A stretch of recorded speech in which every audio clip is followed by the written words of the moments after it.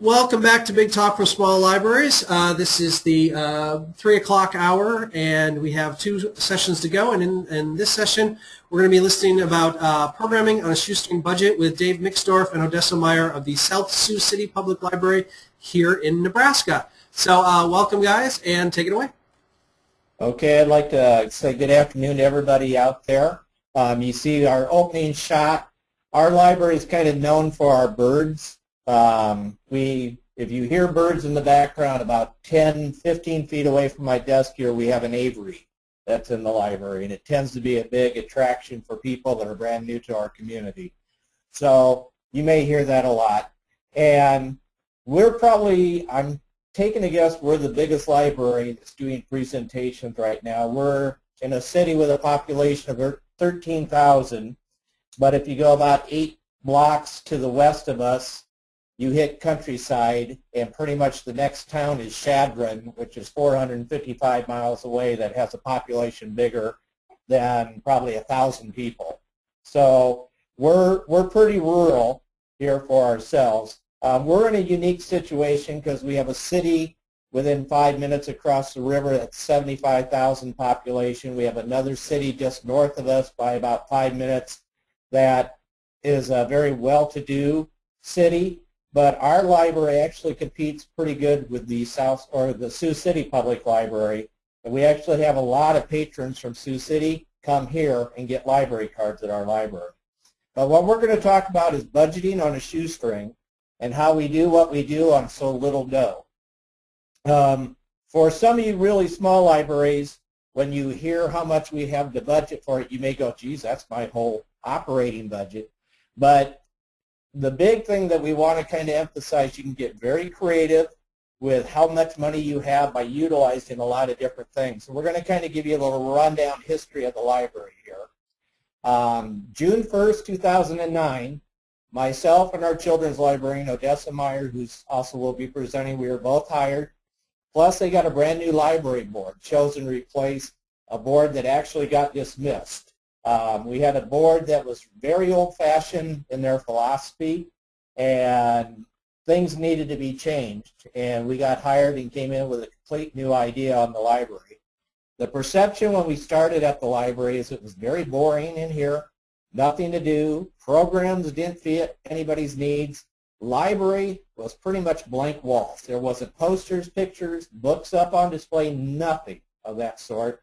The library was not kid-friendly, and we had a lot of people didn't even know that we had a library in town.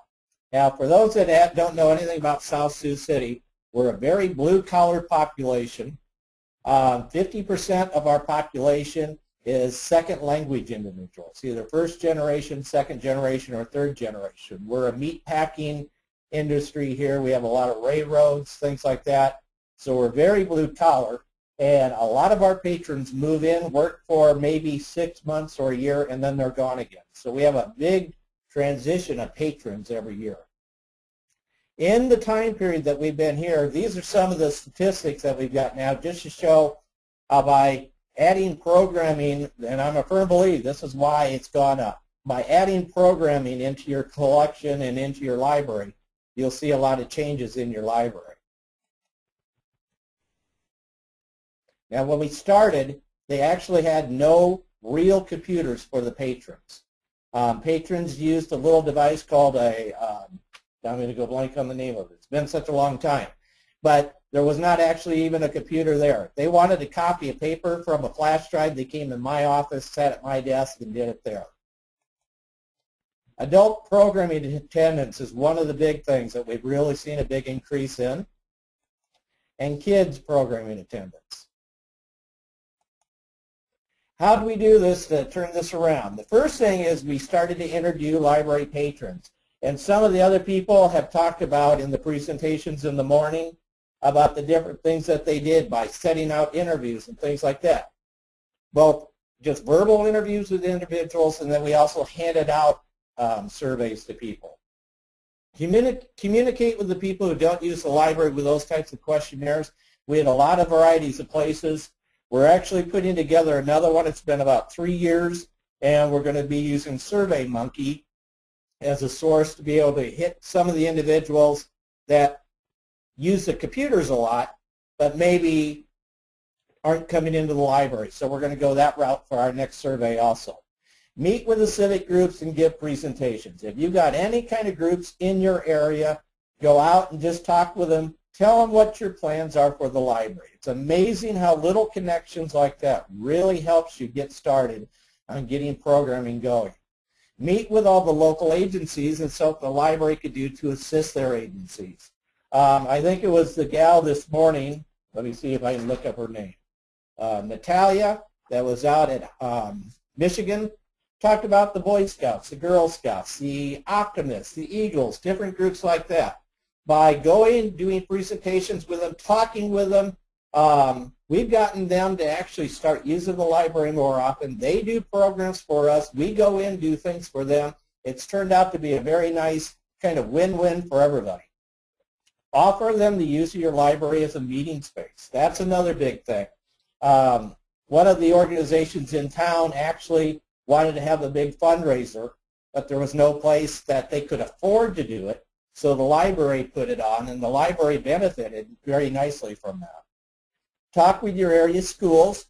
When I first got into library work, I was a school librarian, and I never had a public librarian ever talk to me. So it always kind of took me by surprise, you know, that type of situation.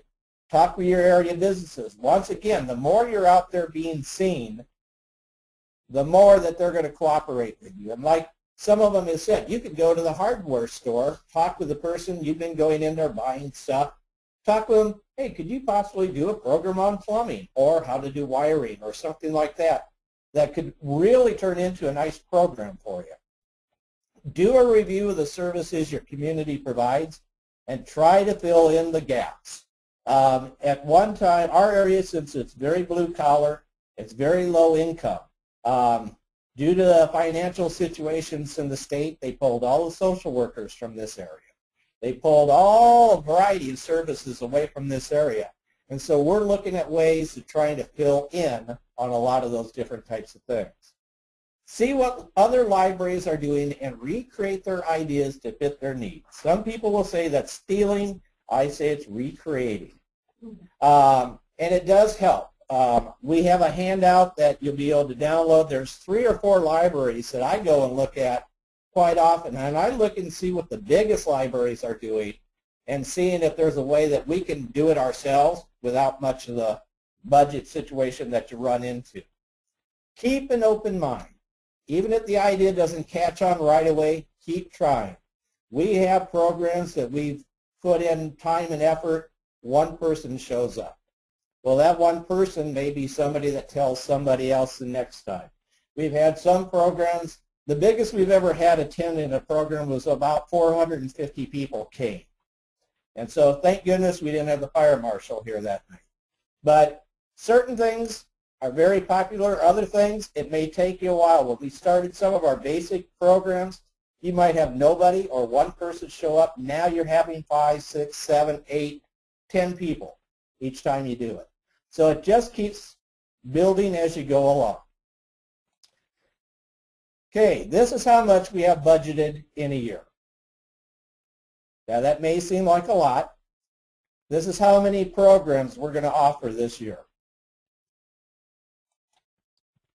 We have 4 full-time staff, 6 part-time staff, and so far at this time, almost every single one of the staff members does some sort of program. We have 2 that are kind of shy, and they're a little more timid on doing it, but we're actually going to be having them take over some of the tech programs in the evenings because they work in the evening hours. And then we also utilize volunteers. That's the big thing that we really work at. We're at that point with 1,500 programs. We have a whole list of other things that we want to do for the community, but we just don't have the time ourselves. So that's where we're looking for volunteers to be able to come in and help. Roughly, we do about 800 tech classes. Now, that seems like a lot, and it is. And we may have nobody show up for this one certain type of tech class. But we have it on the calendar, and people can see, oh, ebook classes, they have those 4 times a week at these different times. We have it morning, afternoon, and evening, and people can kind of decide which time that they may want to come in. We have about I think it's 42 or 43 actual tech classes that we do teach on a rotating basis, and we go through a wide variety of things on that. As you can see, 300 youth programs and about 400 adult programs that are all done. Cover-to-cover book clubs. Book clubs are kind of your basic thing that most libraries really do and enjoy doing. We do that. We're also involved in One Book, One Siouxland events, which is an area, all the area libraries that are within a certain boundary of us.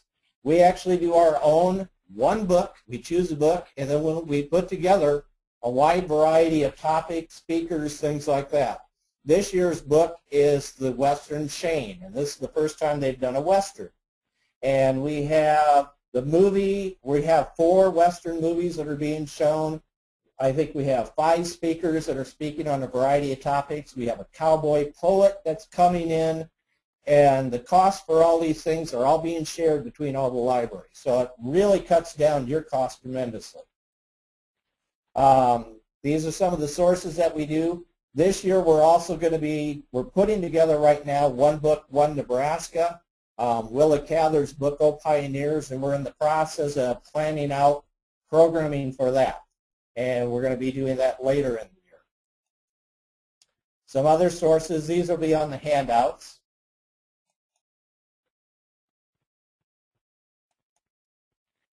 Then humanities programs. Every state that I ran across has a humanities program, and that's one of those little ones that I also have put onto the handout, you know, a connecting site to be able to get to it. But the humanities programs are a fantastic source of getting presenters to come to your library. Here in Nebraska, if we get 2 presenters, it costs the library $150 total. The rest of the cost is picked up by the humanities programming. We actually probably have 4 to 5 speakers a year that we use, and almost all the humanities speakers keep their costs at a very minimum amount, and you get fantastic results for what you have. Here's one of our speakers that actually has a new book out. He's working his way around the state. Anybody from Nebraska probably recognizes him. He's been in just about every single library when I was doing my research. But we're having him doing a presentation on May 4th. Then also you look at what's coming around out there through the ALA.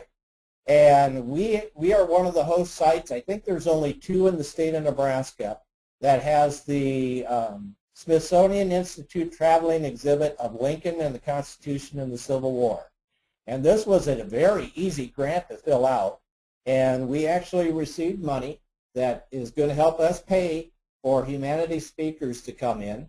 We're showing several movies that are related to Lincoln, the Constitution, and the Civil War. And so for a month-and-a-half time period, we're specifically hitting just that one area alone. This is an excellent site. If you've never been to this website, and it's put on by the American Library Association and the Public Programs Office, fantastic for finding out what's going on out there. Chase's calendars of events. They have kind of a link that takes you to all these specialized types of things that are going on that you can go to this website and see it. Community-wide events. Cardinal Festival is a citywide kind of celebration of South Sioux City. And I believe this will be the 4th year that we're going to be having it. And this is probably our biggest expense. Out of that $4,000 budget, probably about $1,000 we spend just on this one event alone. And to me, this is a tremendous public relations program because there are so many people that come to this that don't even live in the area, haven't been here, don't know anything about the library. They come to the different events. We sponsor a drive-in movie where it's actually out on a big movie screen, out in a parking lot, and we have cars from the 1920s through the 1950s and 60s show up, and then we also do kids programming on one of the special events. And every year it's a different movie. We have popcorn. There's all sorts of civic groups that come in and help during the movie. And it's for 2 days that they do these different events. And we're there and one of the main sponsors for doing this. Community garden. That's one of those ways of, once again, getting out there and working with the community. Our library did classes. We had a garden spot that was located right next to the library at one time. Then they sold the house. And so it's now moved. But from this, we got a connection in with the community gardeners or people that did like gardening. And it was a very nice mixture for both the community and the library working together. We still have the garden group that meets for this. We're putting together now, next month will be the first meeting for a garden club. And we'll actually be a bunch of people that will be working together to learn or teach or show other people how to garden. And then out of this has also been now developed the farmers market, where some of the gardeners that started the very first year have now developed themselves to be able to sell stuff at the farmers market and get a little extra income in the same process. Then this is our big group that really works a lot with the library, the Optimist Club. They were the one looking for a space for being able to do a program, a big fundraiser. And so they worked with us, we worked with them, and do a Christmas wreath auction. And the library is filled with Christmas wreaths from one end to the other. We have, this last year we had one concert band that was playing Christmas music. On the other end we had a Spanish group that was playing Spanish Christmas music. And I mean, it was just filled from one end to the other with people. And as you can see, this was a very nice donation which totally went to the kids program for the summer reading program. Immigration services is one of our pride and joys, as I call it. Once we got that started, once again, over 50% of our population are second language individuals, and a lot of people need to figure out how to become a citizen of the United States. And on the average, we have 5 to 10 people that are coming every Wednesday to get advice from legal services that come in, and this is totally free for us. We provide the space for one of the agencies that's in our area. They come in on a reliable basis, and it helps out tremendously. Arts in the school, working with the schools, providing them a space to be able to let people know what's going on in the schools that aren't necessarily parents. As you can see, this could be a very big event. We have artwork on display throughout the library, and then this year we had a puppet show, we had music performers, all in the library. Local and personal interest. A big thing is to look at what your community really needs, really wants, what's kind of in your area. We look at bringing in a variety. We have down here the fellow with the railroad hat. We have a big background in railroad in South Sioux and the Sioux City area. And he's a professor over on the Sioux City side that has come in and done presentations for us. We actually have Elvis show up one night and performed, and it was hilarious watching some of our more mature ladies as Elvis was performing. We also participate in the Quiltway project, the Byways, the Quiltway. Our library has done a quilt show for probably 8-9 years now in a row. And the Byways, the Quiltway kind of grew out of that, and now it stretches almost all the way across the northern part of Nebraska along the highway. And that runs along out here. And I don't know if it gets all the way out to Chadron, but it goes, I mean, they can spend literally the whole day driving along for the Quiltway. We also had a Lakota medicine man that came in and talked and did a presentation. Our poetry, cowboy poetry, she does a wide variety of topics. These are all related to areas right around here. We have 2 reservations that are close by. We have a lot of rodeo. We have a lot of that type of stuff in our area. Musical programming. A lot of libraries don't think about having concerts in their library. Well, we actually do have concerts in our library. Besides the humanities speakers, we do this. And those are 2 very good sites to be able to line them up. We are kind of nice because we're close to an interstate system, and so as performers are traveling from one destination to the next, you might be the in-between spot. And programming and budget-wise, this is one of our more expensive ones, but we average probably, when we have a concert, we probably average about $120 a performer. We also put in an art gallery around the area. The community college that's on the other side, their art students do all the work themselves. We haven't paid 1 red cent for us. And these little things I always call cultural moments, because they're things that a lot of our population, they don't go to the art museum, they don't go to the theater, they don't go to, you know, the musical symphony, but they have an opportunity to see things that maybe they never would have a chance to see before. Movies are another thing. A movie license is not that bad to get. And luckily here in Nebraska, and this is one of those things on budgeting on a shoestring, Nebraska Library Commission provides the money so you can show movies in your library. So you look for things that your library commission does, or things that you can get a grant for, or an agency that's willing to help out. We're unique. We're 13,000 population, but we do not have a movie theater in town. We do not have a music venue place in town. If people want to go to that, they have to go across the river to be able to see that. But we do reel-to-reel movies. We do B-movie night at the Bijou. Many of you might, if you're old enough to remember those old creature feature type movies, these are all the little weird things that came on. This is kind of a fun one because it's like Mystery Science Theater 2000. You can make comments during the movie as things are going on. Then we also do a classic movie night, discuss and talk about kind of the idea behind the movie and why it was such a classic. Then we also do specialized type of things. Mango Languages program. This is the way we introduced our Mango Languages program to our staff. Mango Languages did a special Talk Like a Pirate Day, and so everybody dressed up like pirates that day, all but Dan, so he was our prisoner. And if you could see in behind Dan, that table there actually has a bunch of our pirate-type books on it, and they made it to look like an actual pirate ship. And then we have up on the countertop, a laptop with Mango Languages brought up. Anybody had any questions about it, demonstrated it for them. There's a lot more things. The technology classes. We do about 62 classes a month.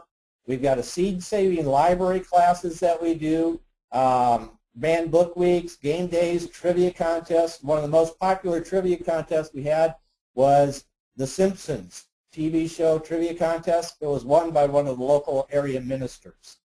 We do travel logs. Scribes is a local writing group now that's been formed, and they meet at the library and do presentations on their topics. Spanish classes. If you have a Spanish population, if you can find some volunteers, do it. Do it in Spanish. This right now is the #1 program that's going on. On the average, we have 5 to 7 people roughly each and every time. We've had 14 people show up for one class and didn't know what to do. We had to bring in an extra table. They had to share laptops because we didn't even have enough equipment. But this is a population that's really looking at learning technology.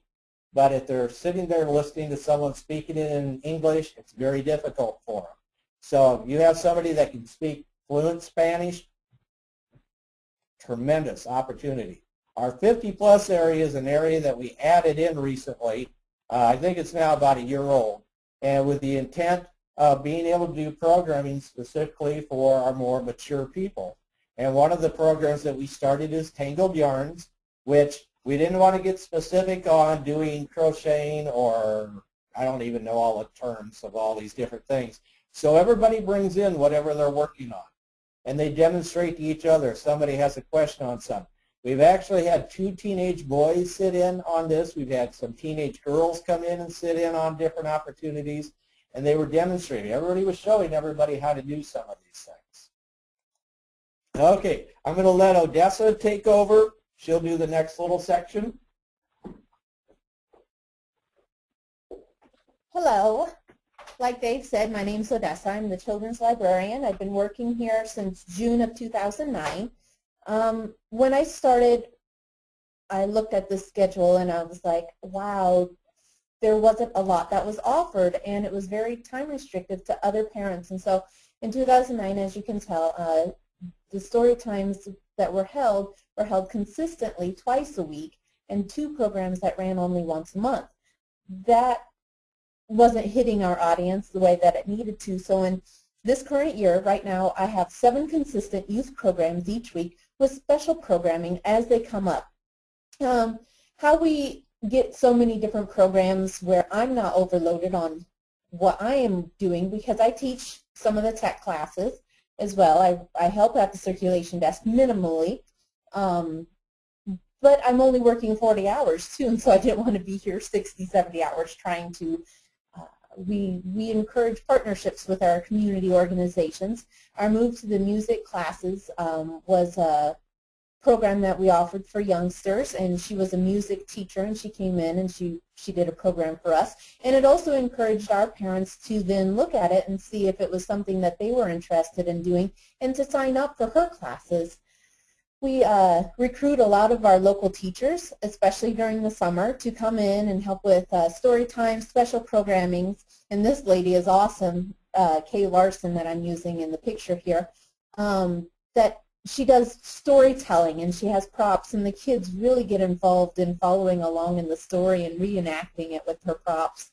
We also utilize our local chamberettes, the Optimist Club, as Davis spoke about before, and they are ones that work very well with all the youth programming in the area. They help promote our Halloween party, and they come and volunteer every year.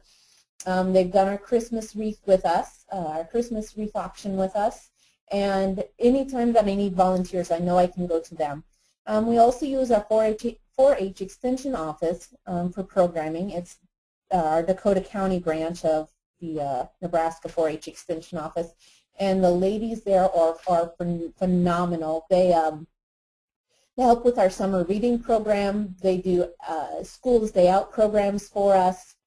They, right now I'm working with them with a Parents Interacting with Infants program, and they're a very great help for what we look for. We also look at our, I had to take a step back and to look at our community that I served, and I was reaching some kids, but not all of them, or not all the parents were comfortable coming to some of my story times. And so we looked and we saw we needed some bilingual story times. It's great for those kids who are bilingual, and those parents are getting, you know, some quality time with their children as well. I had a mother who spoke, was very fluent bilingual, and she volunteered with her 2 boys to come in to do story times. We did it once a month. And now we have an employee who is bilingual, and so we'll be recruiting her to continue our bilingual story times now that my volunteer, her schedule got too hectic to continue. So we did just like a typical story time I do. We read 3 books, we make a craft, we enjoy some good quality bonding time with children and parents. One thing that I really stress with your programming is to keep it consistent. Regardless if you're being consistent on your weekly programs, your monthly, or your yearly, you want to keep it consistent. It's going to help families, children, remember when to come into the library. Like our Lego class, every February kids are coming in. Are we going to have Legos this year? Are we going to do, it's a class we teach how to build structurally sound buildings or items with Legos, and then for 2 weeks, and then the 3rd week we'll have a contest, and that's every year. So make sure that things are kept consistent, and also make the library a fun place. Here we had 2 boys that were spending a summer day with us, and we got out our Lincoln Logs, and they were building their forts. And at the end of our summer reading, Dave volunteered to have a food fight with the kids outside, and so they were throwing all different kinds of food. The kids who read like the most and spent their time reading specifically to win that prize in order to throw food at our director. This was something that was really fun. It didn't cost us much of anything. It was a stuffed toy sleepover. I had seen the idea through another library or one of our programming books, and I was like, oh, I can create that. What we did was we had children bring in their stuffed toys. I had gathered pillows and blankets and threw them down on the floor. I read to the kids. They came in their pajamas. I read to the kids. They tucked their stuffed toys in for the night, and kissed them goodbye, and they left, and the stuffed toys got to stay at the library with us. Now, what the only cost of that the library had was I took pictures and printed them out. And the kids got pictures. Some of these are the ones the kids got to take home the next morning when they came to pick up their stuffed toys of things their animals and their pets did during the night. Abby spelled out her name, the snake got in the aviary, Curious George is reading his book, and the naughty dog got in and ate Dave's food, our director's food. And so the kids got to take these pictures home of what their creatures did in the library overnight.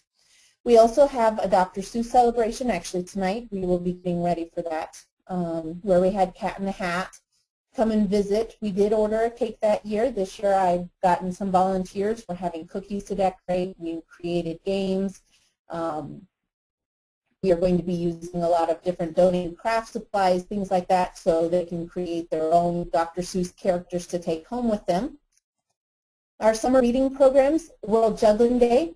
It doesn't cost us a dime. Our director is an amateur magician and a juggler, and so he juggles for the kids and teaches them how to juggle. We have a great turnout with that. Our string instrument extravaganza was one of my mom's. She teaches music classes. In order for me to pass out her brochures, I'd come in and do a class, and so kids got to play with her cellos and violins and practice. That we do with the money that's donated to us from either the wreath auctions or different area businesses, which we send out donation requests. We can hire our Sioux Falls Zoomobile. They come in about an hour and a half, 45 minutes away, twice a year, once for summer and once during the holiday break in the winter. And we also hire a puppeteer who then gives the kids some time to create their own puppets after her puppet show.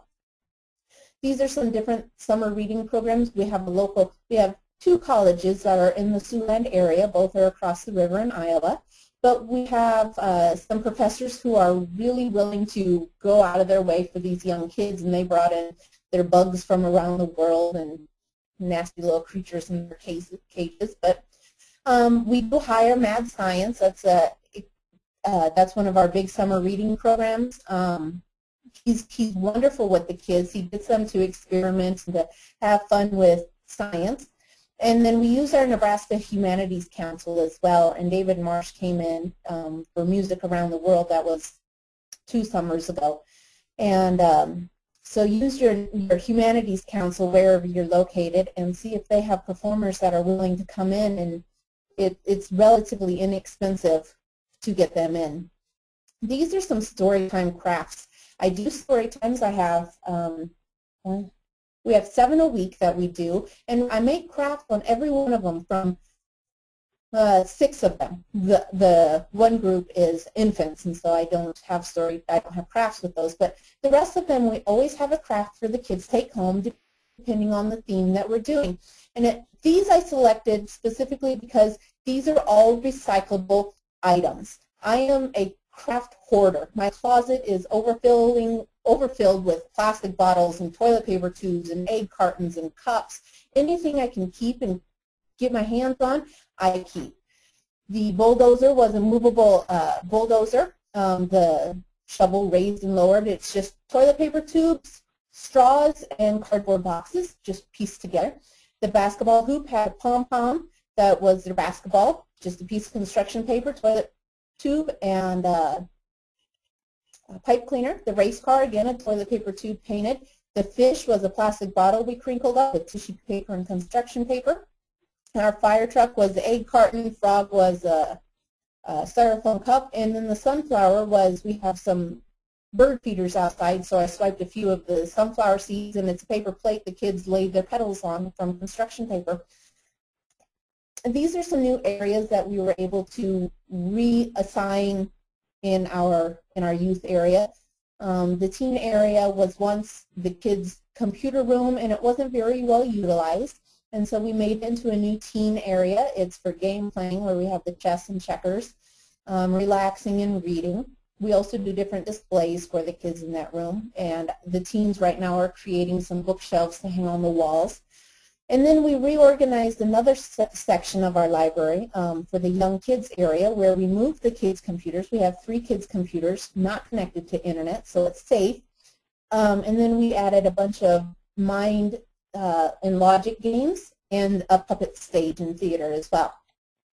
These are different displays that they may be time consuming, but you get a lot of interest with. Of course, our book award displays right now for the state of Nebraska, it's the Golden Sowers. We always put books on display on top of our shelves. We have specific areas that draw kids in to check out some of those nonfiction books that never circulate very well. And then our bulletin boards can be very interactive. Our Chicka Chicka Boom Boom, just some old paper that I had laying around, signs promoting some of our different programs, but the kids got to decorate all the letters that climbed up and fell down out of the coconut tree. And it is wise to read. We had a little craft day where we made owls and things like that, and so I utilized some of the owls and hung it up on our bulletin board. So your craft ideas and your kids can be interactive with any displays that you are creating as well. We have a teen advisory board. We call TAB. They wanted to do a teen murder mystery dinner, and it was a fundraiser for their group in order to do different kinds of parties and order pizza and things like that. And so we had our local grocery store come in and cater for us and charge a certain amount of dollars per person. We decorated the library. We had an officer come in, and he was the officer of our play, and he donated his time to work with the kids. The kids wrote their own script, and we dressed up, and it was very comical and very fun, and the audience had to guess who the killer was of our outlined person on the ground. The teens also did a Love Stinks party. This was this year. It was an anti-Valentine's Day party where we supplied snacks, and the teens actually did a lot of baking with their own snacks and treats. We supplied the pop and water and board games and the craft items. The kids made their own posters and blew up all their balloons and everything, and they had a great time. We have a teen advisory party. Everyone, including adult chaperones, dressed up for the party. We have a basement in our library, so we hosted it down there. It's kind of creepy. And so the adult chaperones had a good time. We dressed up. The kids were dunking for apples. We've done all different kinds of Halloween-type games, played music. It's just a couple-hour program. It doesn't really cost us much of anything, just to let the kids have a safe place to hang out. These are programs that we offer currently right now. Pat a Cake Pals is an infant story time.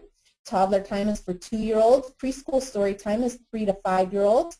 Pee-wee is our parents interacting with infants. I was trained in that, and we work with organizations in the community for that. School's Day Out is something that our extension office offers. On days that kids don't have school, they'll come in and run an hour or 2 program for us. After school children's movie time, so once a week and once on Saturday, we'll play a movie for the kids so they have something to do. We have an alphabet party, which is concentrating on 1 letter a week with crafts, things to do at home, new vocabulary words, handwriting sheets. Let's Create is specifically for older elementary age children, middle school, where it's free reign art creating. Night of Fun is just different science experiments, things that myself and our part-time evening youth librarian can create. We do different games, just having a great time in the library. And symphony concerts for young audiences. We had the 6th grade class come in, and they performed for a concert for us. These are future programs that the adults want to offer. ESL programs, garden groups, discussions on the Muslim faith, because we do have a group of in our community that does have a very strong Muslim faith, and we want to offer for them.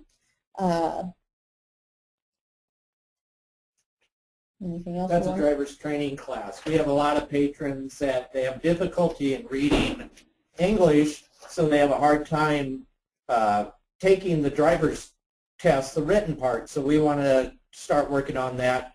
The Spanish Welcome Wagon program is just a way to be able to get these individuals that are brand new to the United States to be able to adjust quicker to, if you've never been here before, how do you go about setting up your utilities, how you get all those different types of things.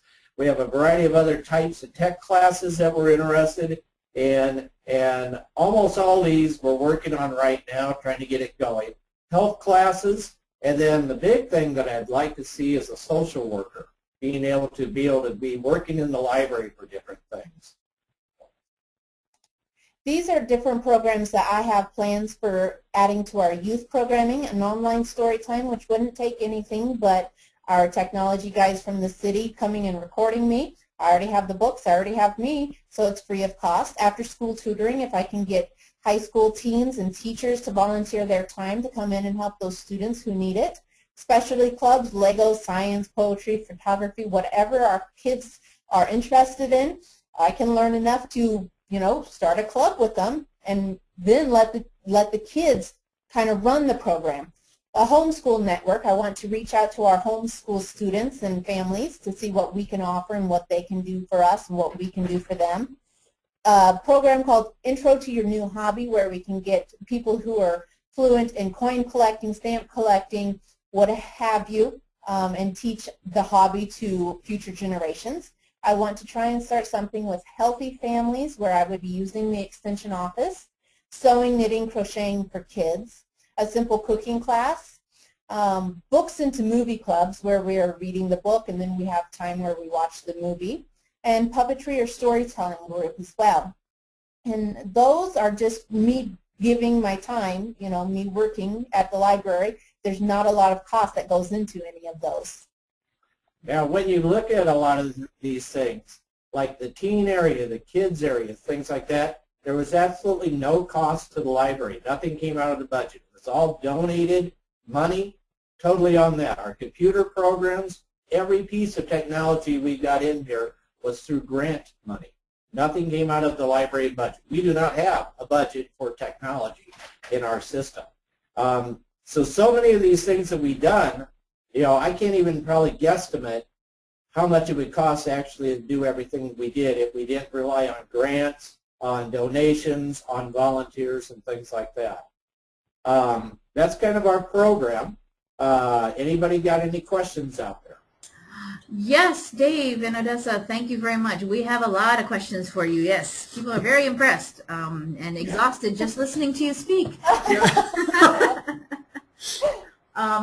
For example, the first question we got was, even with the volunteers you have, where do you find room, I think just mean in your schedule, to have 1,500 programs a year?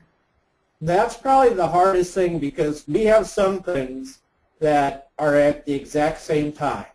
And so luckily our building, like I said, we're a good-sized building. We're 16,000 square feet. And then we have a meeting room, and the community college has kind of a classroom setting on the other side of our building. And so we utilize that. And then we have a little middle space in between. So we can have actually a program, a group using the facility, and then another program. We can have the kids program down in the kids area, have an adult program down in the adult area, doing a tech class over in the tech area, and then have another program over in the other one. So, I mean, it's kind of creative programming on the schedule, looking at it. Yeah, definitely. And there's times that we're working split shifts, like I'll have 2 programs in a day, and I'm here in the morning and I'm here again in the afternoon or evening to accommodate what we're trying to pull off and make our building, our library, more the community center that it needs to be. And the big thing that I really like is everybody on the staff does something program-wise. You know, that's the big thing. We just don't have a person that all they do is work the circulation desk. They may do the e-book classes, or they may do a creative drawing class or something like that, whatever. Right.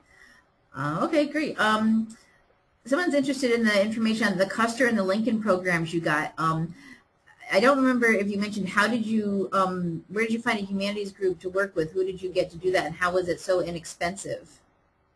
That's through the Nebraska Humanities Association. So on the handout that I'm going to send to you guys, it has a link to all the humanities organizations that are out there. And like Nebraska, their Humanities Association, your first speaker is only $50. Your second speaker is only $100. So you need to just check with your own local humanities organizations and see what type of programs they have to offer. They are more than willing to work with libraries, really a lot. Okay, and more of a logistical question. How did you get a movie screen in the parking lot? We had the across the river there in the big city, there's 3 movie theaters, and one of the guys lives on this side of the river. He had an old movie screen rolled up, a big, huge, like 30 by 40 or 50 or 60 feet, and the city worked with your city. They were very cooperative. They put in telephone poles and rigged up a movie screen for that one performance. And the one kind of way that I pay back our city workers is in the spring during National Library Week, I do a cookout at the library. And I cook hot dogs, hamburgers, and everything, and all the guys that clean the sidewalks in the winter, the parking lots, all the library boards, you know, any of that kind of stuff, plus all the staff and our volunteers, I cook hamburgers and hot dogs for them. And one winter, I was out there in a snowbank cooking hot dogs and hamburgers. That's the thing. You got, it's who you know. That you never know who's out there that can have a resource or something that you could use. Right. And that was what Dave was saying with going out and just communicating with everybody that you can get in contact with in your public, because you never know who's going to be able to help you or you help them. Mm-hmm. And now we do have a question here that I think I can answer here, also related to the movie thing. How do you afford the movie license to show movies outdoors? Here in Nebraska, the Nebraska Library Commission, where we are here, it's not outdoors? Oh. Well, the outdoors is special. The outdoors Okay. is special. Okay, sorry. Outside of your library. That's where, that's our big expense. Like I said, out of our budget of about $4,000, about $1,000 goes for that Cardinal Festival, and $400 to $500 to $600 is just for the movie, for that one thing. But as I put it, boy, that's your PR right there. Mm-hmm. We have about, I think last year there was 800 people came to the drive-in movie. Yeah. Wow. Nice. Now, when you do have volunteers doing some of these programs, is there also a staff member present? Someone wants to know about if there's any sort of liability issues if it's volunteer versus staff, or does insurance? Yeah, we always have people in the library. All the programs are always during times. In the evenings especially, we try to have at least 3 staff, and so nobody's ever alone. We don't run into that situation. And like the Tangled Yarns, that's a group that pretty much everybody is their own volunteer. They all teach each other. Mm-hmm. Or the community garden group that we're going to kind of get going. Everybody is a volunteer in that group. The immigration services, that's a lawyer that comes in and provides their service for free through another agency. And if you're going to recruit volunteers for the youth programming and you're concerned about them working with kids, try and recruit your teachers, try and recruit your daycare providers, things like that. And it's not necessarily to alleviate my time planning the program, it's to alleviate my time implementing the program. So I'm still going into the details of planning it, but that hour that I would have set aside, I'm at my desk working while they're right next, right in the same room, implementing my program. Mm-hmm. That's cool. Speaking about the programs and things, the story times that you do every day, they want to know if you repeat the same story all week long and use the same craft, or does the story and craft change daily? Oh, it changes. I don't like repeating. I think I've been here I'm going on 4 years, and I don't think I've repeated a craft yet. Wow. Yeah. Why? Let's see here. Okay, here's a more serious kind of question. This one place, they say they only get about 1 to 4 kids for their kids' movie time, and they've been doing it for a year. How many participants must attend for you to consider it a success? 1. Because the way I look at it, I mean, it's just like our cultural programs, our humanities. You might have somebody there that's never ever heard this topic before, and our main purpose in the library, as I put it, is to educate. I'm originally a teacher, and to me, that's our main goal, is to let people know about certain things. Having 1 kid come to a program, maybe he doesn't have any other place to go. Or maybe he doesn't, his family doesn't have the income to take them to the movie theater that is across the river, or the parents are working 2-3 jobs in the home, and he needs something, and it's his way of seeing the same movie that his friends are being able to see and talk about in school. And so to me, that one child or that one adult who we reached is awesome. And to me, that's worth continuing. And in our library, after school hours, from 3 o'clock on, we have anywhere from 50 to 150 kids that are in the library unattended by any adults. And we're like their second little home, because either nobody's at home, or if they go home, there's not really anything there to do. So that's why we have such a wide variety of programs at the library, especially in the evening now. That's why we do the evening movie programs. And we just turn the movie on, and whoever comes, comes. We have adults now that are showing up for the kids' movies, too. And so that's one thing that you have to look at to try and plan. If you don't have enough staff time, try and do something that can be self-sufficient, like playing a movie in one of your rooms. You don't need staff there. You know, you already have somebody at the circulation desk, hour and a half, go pop the movie back out. And our room is not a social or a room that's hidden or hid away. It's something that, you know, I'm sitting at my desk and I actually can see people over there when they're at the movie. Okay, great. We're just about out of time for questions. Just wanted to respond to 2 specific things here that I did get through. So I wanted to know more about the seed saving classes. We did do, I don't know, many of you may or may not know, here at the Nebraska Library Commission, we do a weekly online show called Encompass Live, and a couple weeks ago, Dave was actually on talking about seed saving for libraries. So I would definitely recommend, if you want to know what he's doing with that, check out that. Also, they want to know if you can get a list of the tech classes you offer. Is that something that would be just on your website, or that you could send along with as handouts for us to share? Yep. On the handouts list, I've got 3 lists, and one is the tech classes that we do with the description, and then also the third one is the sequence. We kind of set it up if you're interested in just social information. This is if you're interested in business, you know, getting a better job. These are the classes we recommend. If you're interested, you know, it's all kind of set up in a sequence. And so, like when we're doing our Spanish classes, this is number 1 you take. This is number 2. This is number 3. Okay, great. All right. So that will wrap it up for the questions and this time. Thank you very much, Dave and Odessa. If you did have any questions you didn't get answered, there's their emails. Definitely feel free to contact them.